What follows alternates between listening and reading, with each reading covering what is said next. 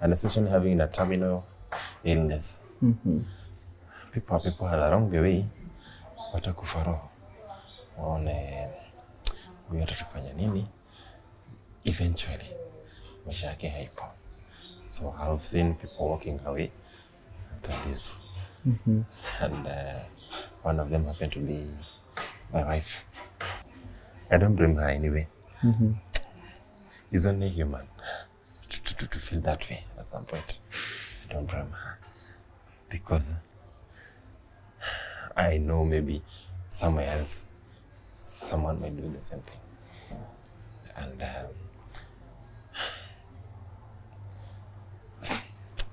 she left me when I needed her most, actually. Yeah, but it's okay.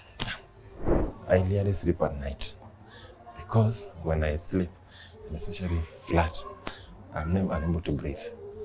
Kapsa. So I turned this chair to be an expert for me. And most of the time I sleep in this chair, seated all night. Because nikilala hivi flat sitalala kabisa. And the fear of lying flat, I'm unable to wake, to even support myself niamke. So you sleep seated most of the time? Most of the time, yeah. Yes. I sleep seated.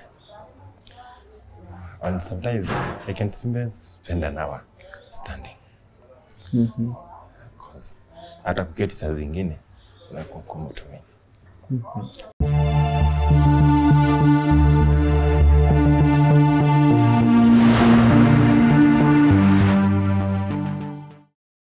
Well, nothing in oneself beats a good harmony between the mind, body, and spirit. I'm talking about your health. James Mureithi has known no such harmony for the last 3 years and he's had to survive with 3 failed organs in his body. Welcome to today's episode of My Story with me, Kevin Phillips Momanyi, and this is his story. Hi, bro.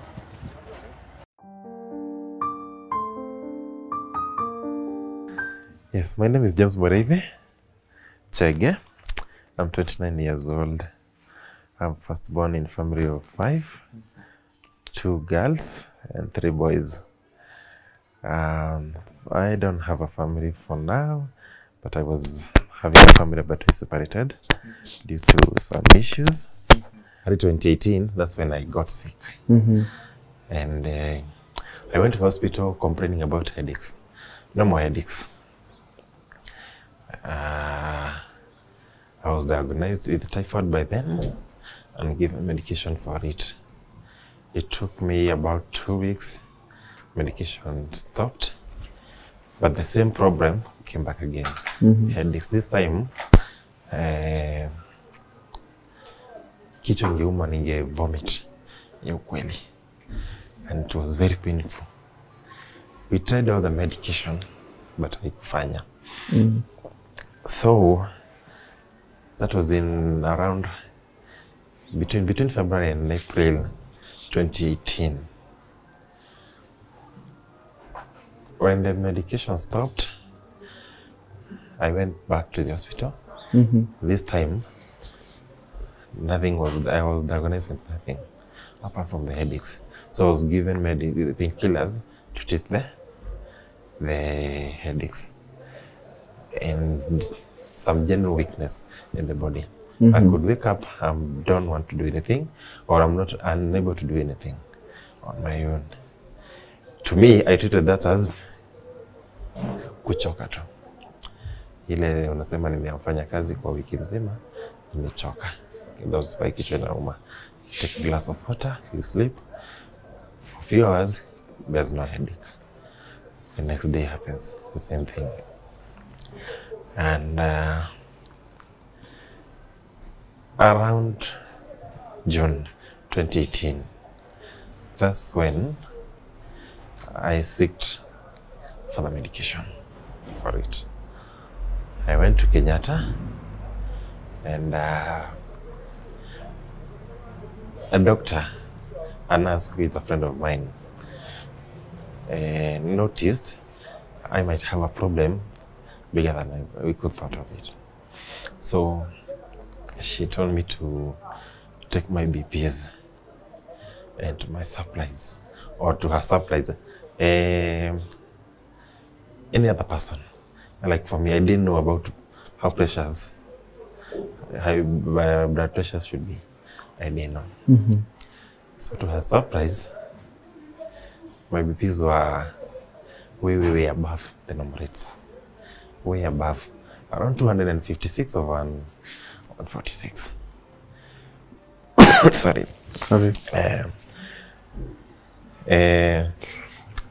That nurse told me, she explained to me that my BPs, they're abnormal. That's why I'm having those headaches plus vomiting.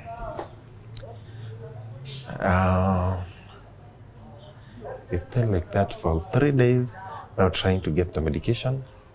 And because it was the end, to the end of June, early July, I was admitted in Kenyatta. And that's when the doctors told me that my BPs has been abnormal for a while without knowing. BP is funny. Hayumi na hauhisi. You don't feel. You're just there and BP is there up. When I was admitted, I found out that the one side of my body, the left side there, had started gone numb. To a point I couldn't feel anything. I remember one day I was making tea on my own na chai kenda kumwagika. Bila kutafuta kitu ya kushika sufuria, nishika na mkono tu. A hot sufuria na sikuchomeka. Now this one, sasa nakumbuka niko Kenyatta, nishaadmitiwa ya kwamba nilishika sufuria moto na sikuchomeka. This side has already started going numb. Exactly. And I was very close to heart attack. Very close. Luckily, ilijulikana, or rather nilijipeleka hospitali mwenyewe. Actually, I walked in the hospital on my own. Kujipeleka tu ile general check-up. Between these 3 days, I had done an MRI, because my worry was, why, kwa nini naumwa na kichwa? Kabla nifanye BP, mbona naumwa na kichwa head? Nilikuwa nafikiria maybe naweza kuwa na cancer or a trauma. So I did an MRI to confirm. Actually, I went there straight knowing very well I'm going to confirm kwamba ina niko na cancer ya kichwa ama trauma. So the MRI confirmed nothing, and I was happy that no one wants to get sick, especially at 26 years of age by then. So that's why tulifanya BP let alone now after 3 days. So as niko Kenyatta, I started medication immediately. And after running so many tests, the doctor confirmed the worst. Something I never thought in my life inaweza kuwa. That ya kwamba I have issues with kidney, and I'm at the end stage. That is the end stage of renal, wanaita ASL, something, CKD. And I needed to be on medication. I stayed in Kenyatta for 3 months. Na the root cause ya kidney failure haijulikani bado for 3 months. And what we did is to regularize the BPs. Tukaregularize, sikakuja chini, na nikapewa ruhusa kwenda nyumbani with the medication. Now going home, in my entire life sijai kuwa mgonjwa. Apart from zero normal headaches and normal flus. So this time now nimepewa madawa, sijai kunywa madawa. Sorry. As a result of excess water in the chest, that is. Sorry. Sada nilipewa zilinigeuka pia. And my skin turned from brown to dark. And I started peeling off. So I went back to the hospital, the medication was changed. Na nikakaa nyumbani. Wakati madawa zilisha, tena ile kitu ya kuumwa na kichwa and vomiting. And this time round, sasa nimefura mwili yote. From a weight of 61 to around 76 within 2 weeks. And I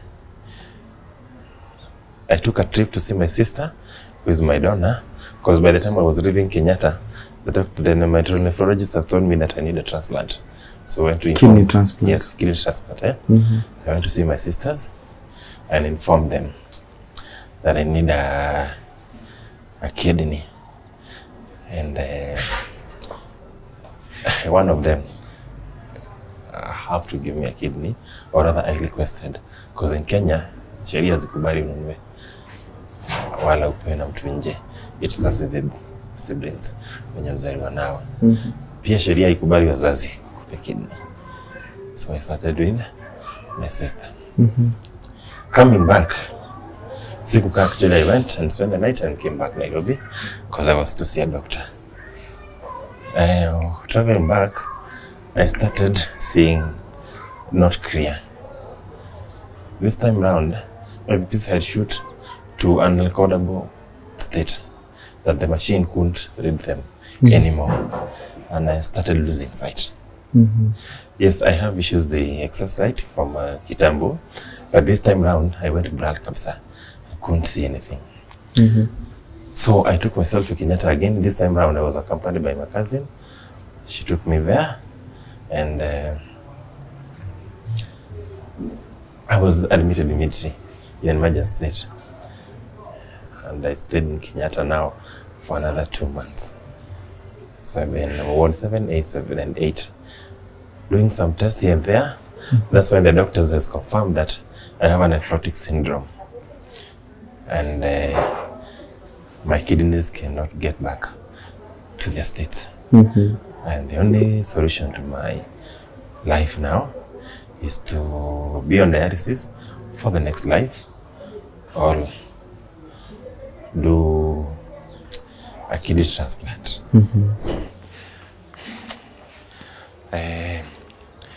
These are my shoes. There were many of them, but I had to give them some out because haziwezi toshea kwa mguu zote. Zingine hata zingie kwa mguu kabisa. Na hata hizi unaona hapa. Apart from this one, hii ndio navaa sana sana sababu ina expand na mguu venye inakuwa. Zingine zimekaa karibu mwaka mzima. I only clean them and naziosha, nazipanguza. Zingine zimekaa mwaka mzima hazijaivaliwa. But I clean them because Mungu anatuambia tumchallenge, and I do that. Naona niko na wili ya kuvaa viatu siku moja. Aniponye pia niweze kuvaa viatu zangu. How was it for your sister when she was told that she is likely to be the donor? At first, it was not easy. But from the point of brother yetu mkubwa ni mgonjwa, it was not easy for them. I told you the story that I need a kidney, and I watched them. They really cried. They really cried. They are married, yes, but even their husbands, it was not easy for everyone. I told my parents that I need a transplant. And for the first time, I saw my dad crying. In my entire life, I've never seen that man. And I love him so much. I have never seen him crying. But on that day, I told them, it was not easy for everybody.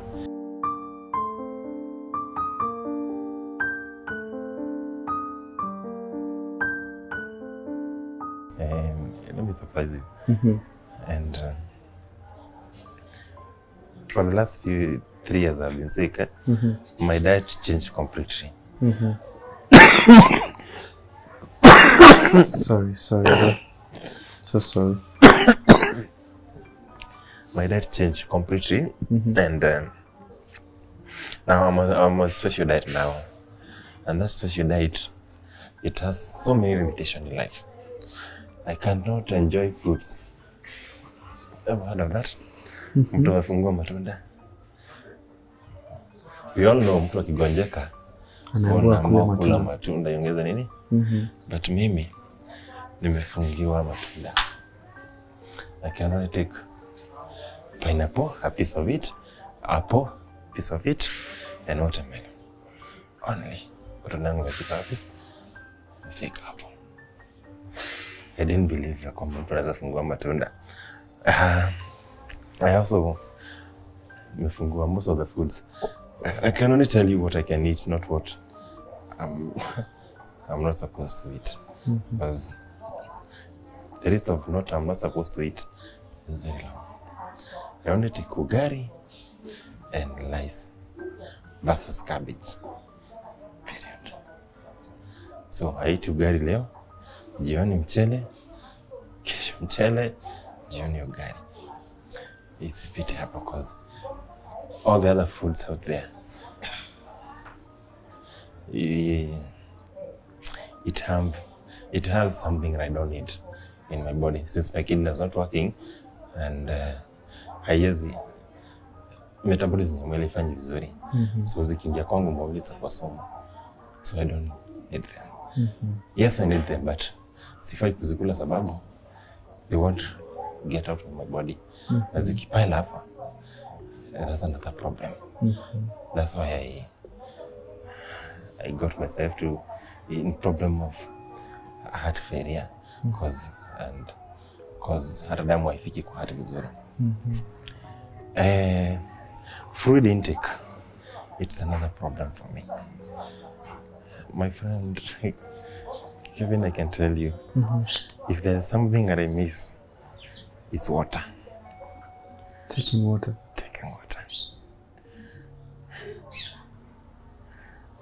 Taking water. I really miss water, honestly. Because the maximum fluid I can take in a day is less than 300 ml. That is inclusive maji ya dawa, chai umekunywa, na hata kama ulikuwa unakunywa uji. Sasa niambia 300 ml in a day. Utakunywa nini? Sometimes I can see water. I go to kitchen, take a glass of water, or rather even when I'm cooking. I do shed tears looking at water. Because niko na kiu kabisa, na siwezi kunywa maji. Sababu to me, it will go to harm me more. Because maji yenyewe hata nikikunywa haitoki kwa mwili. Sasa na ndio maana. I can tell you now, since the last session ya dialysis, nimekunywa less than 500 ml kwa mwili. Na bado si hiyo mwili imefura hivyo. Ningepitisha je? Baya zaidi. I nearly sleep at night. Because when I sleep, especially flat, I'm never unable to breathe. Kapsa. So, I turned this chair to be unexpected for me. And most of the time I sleep in this chair, seated all night. Because nikilala hivi flat sitalala kabisa. And the fear of lying flat, I'm unable to wake, to even support myself niamke. So you sleep seated most of the time? Most of the time, yeah. Yes. I sleep seated. And sometimes I can spend an hour standing. Because hata kuketi saa zingine inakuwa ngumu tu mimi. Yes. Miguu yangu inafaa kukaa hivi so that ile maji ukirudi wapi ndani ya mwili. And if I'm not outside, I'm in this seat, my feet elevated always. As far as any time that I'm having finance, I'm ready to do the transplant. And we have done the test, actually 50% test we've done, and they are okay. So the problem, and the big problem, is getting the money to complete the test and the whole procedure. Because even after this procedure,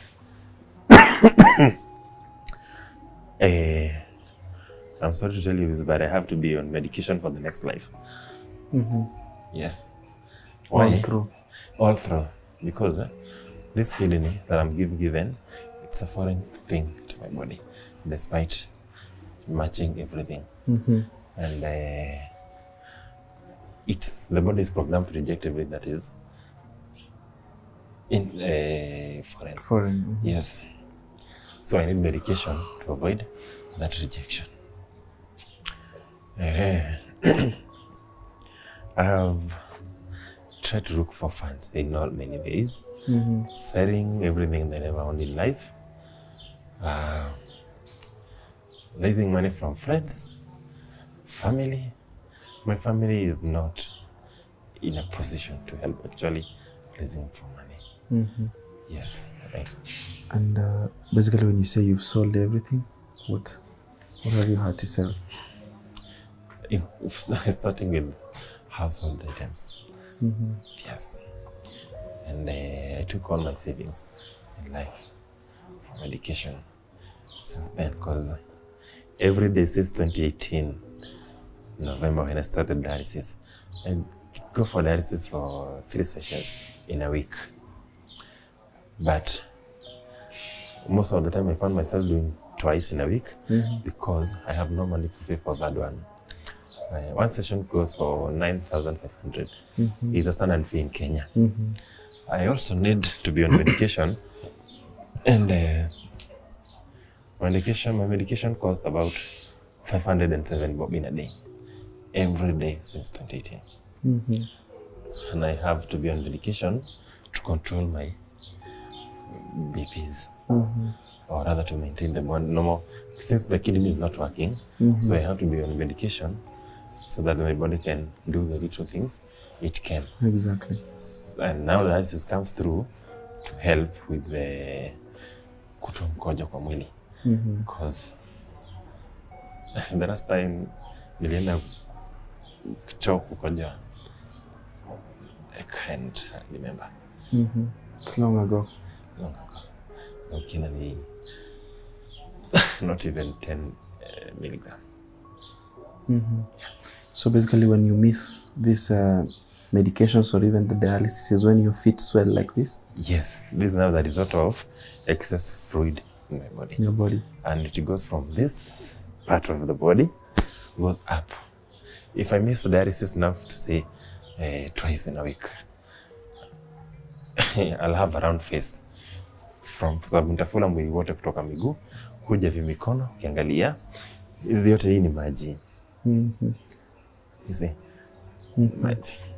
Na itakuwa hivi all the way mpaka kwa tumbo. Sasa now the excess water in the body ruined my heart. And my heart became big. Like, kind of heart-related issues to a point. The heart failed partially. I ought to have done this transplant early with the little money that I had. I had done a fundraising kidogo, tukapata kidogo na tukaanza the process. But along the way, it was stopped because my heart had failed. Na lazima tungeitreat kwanza. So now I started treating heart and kidney at the same time. It has been a journey to treat the heart, because the whole of 2019 nimekuwa nikifanya hivyo. Yeah. Treat for 3 months, inakuwa sawa kidogo. 1 month down the line, tena imefail. Then you go back to the basic. Start again treating the heart. Naifanya, nafika mahali na fail tena. Tena naanza tena. Of late, nayo river imeanza kufail. Now I have the real guns. They are not working. Kidney 100%.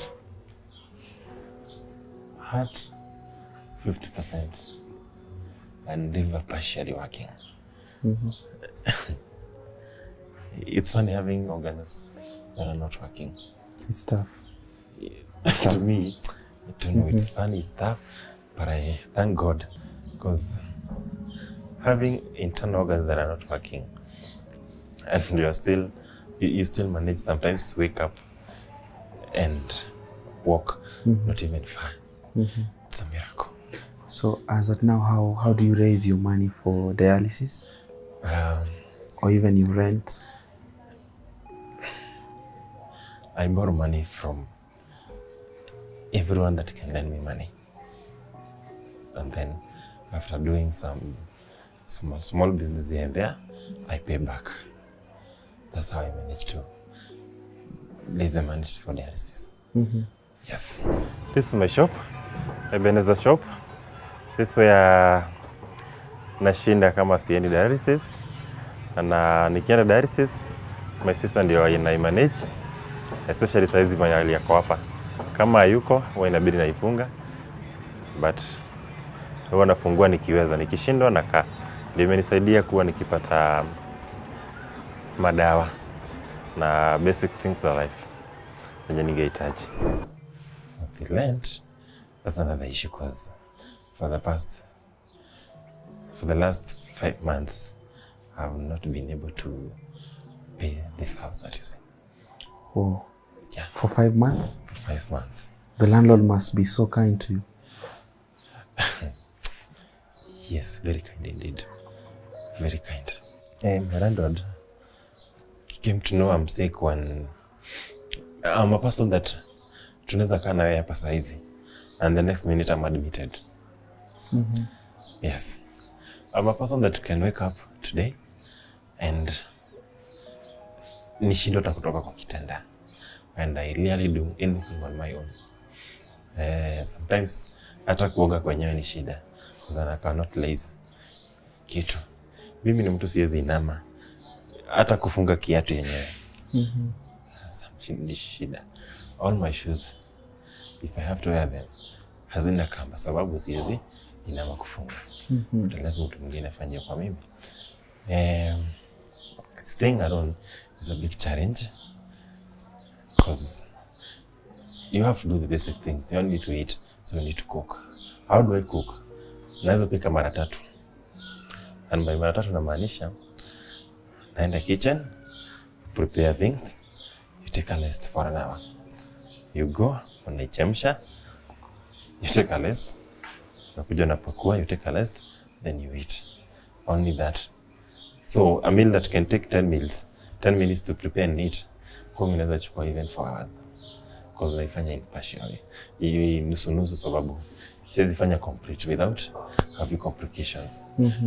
I've collapsed several times in the house due to those issues. I've woke up and I'm unable to do anything, even to pick a call, to call somebody for help. And that's when my landlord, one of the day, he missed to see me for 2 days, and he came knocking, and nilipata tu nimelala kwa kiti. That's when I told him the story, and he facilitated me to go to the hospital, and actually was admitted for 2 weeks in Kenyatta. Yes.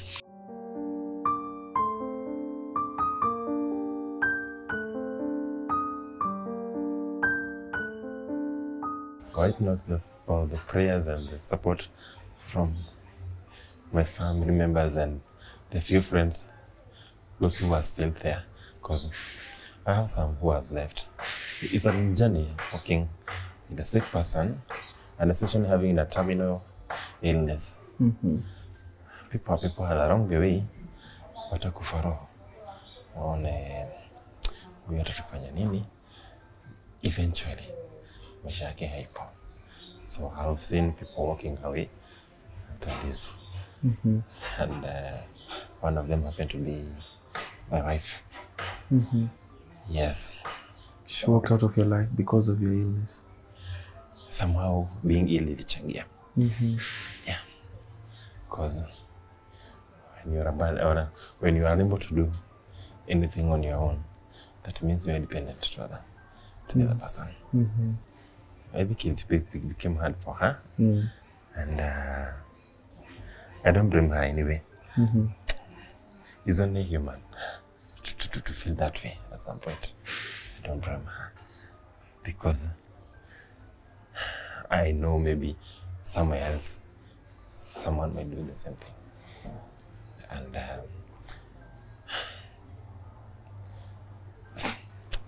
she left me when I needed her most, actually. Yeah, but it's okay. How was it for you when you realized that she's no longer there for you? She just woke up and left? Yeah. Yeah, even actually she did exactly that. She woke up one day and she's told me that this is not gonna work for us. And the best we can do is to part ways and kila mtu ende kivyake. And health being a priority to me now, I didn't want to argue because that will have added more pain and maybe more sicker than I already am. So that was it, and that's how we separated. Yeah. She never checks on you today? She does call. We do talk sometimes. Okay, Ile checking, hi, how are you? But not regularly. It's once in a while. Yeah. You wish her well? Of course, yeah, I do. Yeah. I wouldn't wish her anything bad in life or anyone else, because I've seen the value of being well or being able to do the basic things in life. And I guess I wish the best in life. That's true. Exactly. And that's why I can confirm 100 times. I just wish her well. Are there moments you felt like really giving up? In life? Of course I'm human. Yes. Because kama unaamka na ufanye chochote and you're not even, you're hungry and you cannot wake up and make tea for yourself. You keep asking yourself, why do I have to be alive? Come on, at a second. It's only human. That's true. So at sometimes hizo maswali zipo, but najiuliza again, kama there is no need for you to be alive, Mungu angekuamsha on that day. Yes. So we kneel down and say thank you to God, and you pray for the day to be good, and you move on. Exactly. Yes. But I love the fact that the smile you put on, no one would really probably know what you're going through. I have to be strong for myself first. And I would also want to see others in life be encouraged from this story. So I have to be strong for myself, so that kama kuna mtu mwingine yako chini anahisi ya kwamba maisha imekuwa ngumu zaidi, keep moving. When you see me, just remember to put yourself in my shoe. What would have James done? Exactly. What keeps you moving? Keeps moving. Interesting.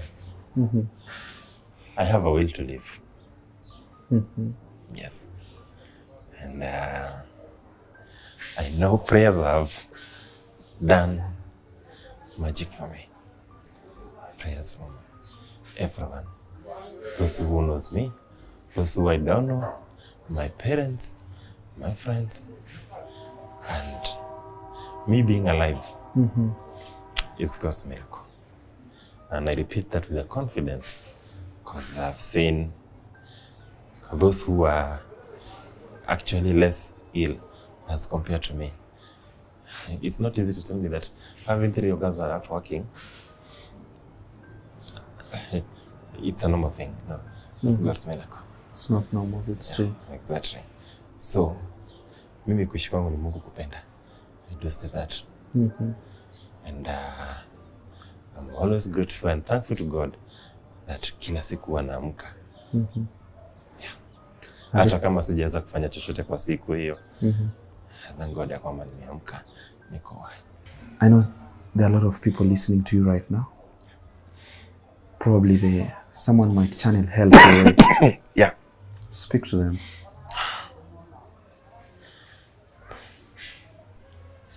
Well, to everyone outside here, national or internationally, all I'm requesting is give me a second chance in life. And by doing that, help me get a kidney, and that will give me a second chance in life. Because the only way I'll be able to see tomorrow is me going to theater and having that kidney. Not kidney transplant. That's kidney transplant. That's the only way I have few years in life to come. And since I have a ready and compatible donor, the only problem and the big challenge is having that money to do the procedure. On my own, I've exhausted all the sources and all sorts of I could get money to do the transplant. That's why I'm seeking help to everyone out there. Exactly. Oh. All I can tell you, my brother, is that there is hope, right? And I wish you well. I can't wait for the first session when you'll truly be back on your feet. I can't wait myself. I can't wait to get a glass full of water and sip. Exactly. God will come through for you, bro. Right? Don't lose heart. Okay? Yeah. Promise me you won't lose heart. Not now. Not now. All will be well, my brother. All will be well.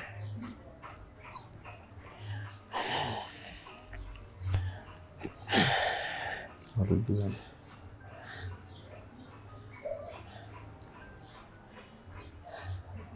I can feel it's a problem for you even to breathe, right? Yeah.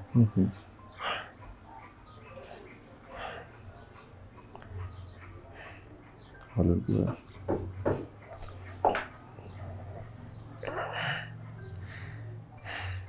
Okay?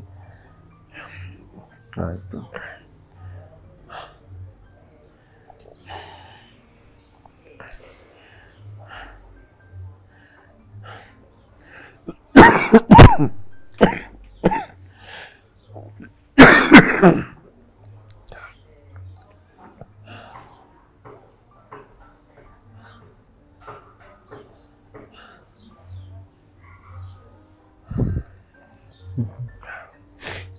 I'm sorry. It's fine, bro. All will be well.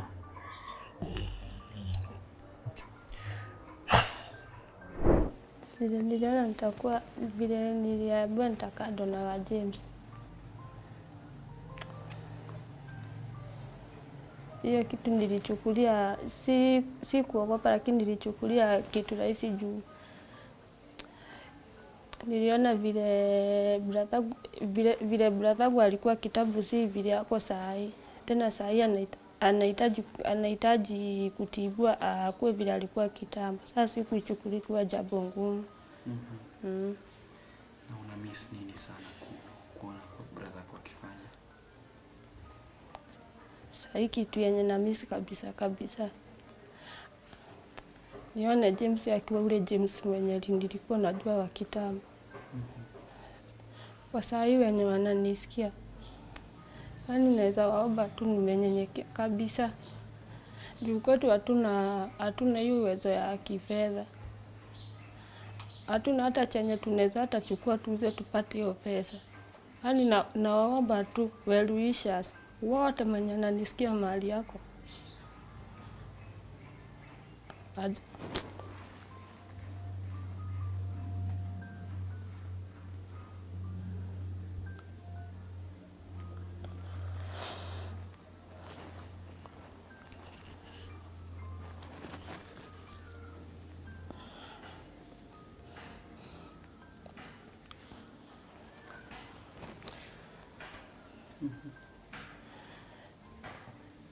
waweze tu kuingilia kati, watusaidie kwa kifedha, ndio James atibu hapa na arudisha ile maisha yenye alikuwa ya kitambo. Easy, bro. All the best. Thank you. I wish you all the best. I know you will get out of this. Right? Thank you. James tells me that whatever keeps him going is his desire to see tomorrow. And he's always fighting to make sure that he lives on. Reporting for Tuko News, my name is Kevin Phillips Momanyi.